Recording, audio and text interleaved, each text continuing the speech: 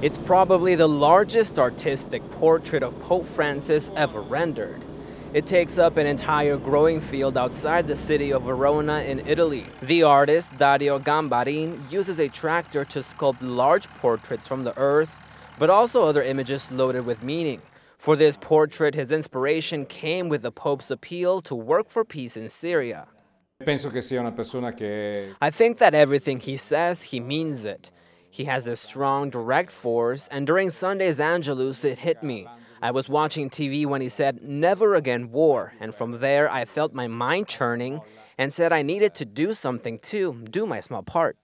The Italian artist's work of art takes up nearly 5 acres. His art is both ephemeral because it lasts only hours, but it's also ecological because his work is only possible in between harvests and the sowing of new crops. è un'arte effimerissima perché non solo It's ephemeral because, like with a performance, it has to be filmed just when it's done. After an hour or two, you can't see it anymore because the humid earth comes to the surface, but then the sun bakes it and the piece disappears. Gambarin has done portraits of other leaders and personalities like Nelson Mandela, Barack Obama, and even Mickey Mouse. He created a piece after the nuclear leak at Fukushima, Japan, and after Benedict XVI announced his resignation.